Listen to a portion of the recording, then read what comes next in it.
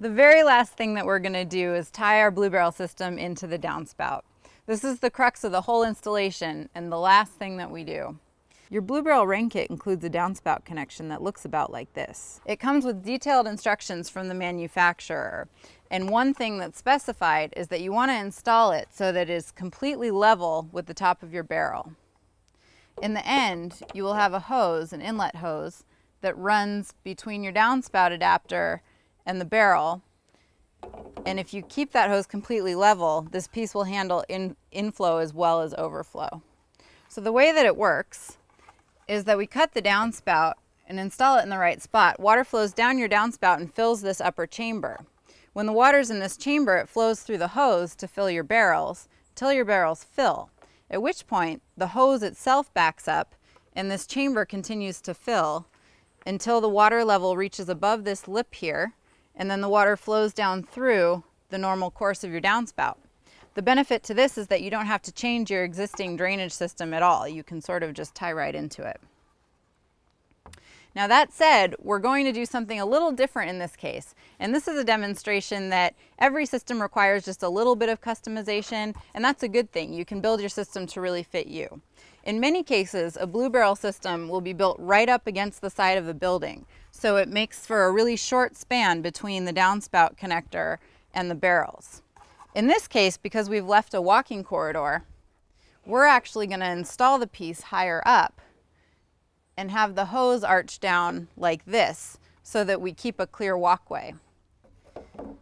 Now, one thing to note is that by doing this, we're going to lose the overflow function of this downspout adapter. Water will still get to the barrels just the way it's supposed to, but instead of backing up the hose, when the barrels fill, the water is actually going to come out the vents before it has a chance to rise back up the hose and overflow.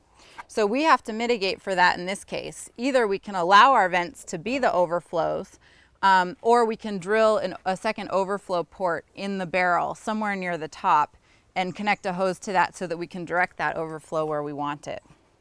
With the downspout diverter in place, I'm just going to test the hose and see with the curvature of the hose where it wants to end up on the barrel.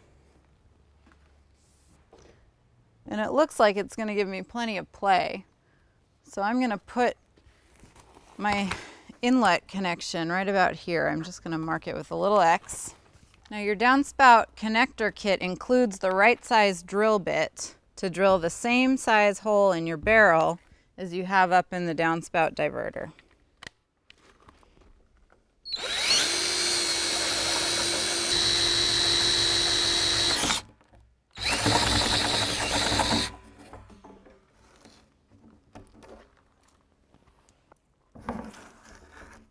Gonna wash away the plastic trailings.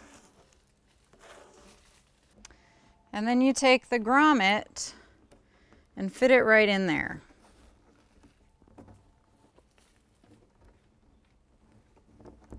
And the grommet always feels like it's going to be too big until you have it aligned just right. There we go. And that's going to create a nice watertight inlet. Now my hose is long, but instead of cutting it, I'm just going to insert it so that it hangs down towards the middle of the barrel. That creates a little bit of a calming effect when the water releases into the tank. Need just a little bit more length here. And the other end is going to go into the diverter. We've included with your kit a little piece of mesh, and that's actually going to serve a leaf catching function. So any leaves or debris that come off of your rooftop are going to be prevented from going into your system with this mesh. You kind of just get it in as far as you can. Next time it rains, we're going to get water through the downspout diverter, through the hose, and into our BlueBarrel system. The water will fall into the first barrel all the way down into the underplumbing, and all barrels will fill at the same time, maintaining a level. As soon as we have even a gallon of water in our system, we're going to be able to access that water through our hose spigot outlet and also through our secondary drip connection.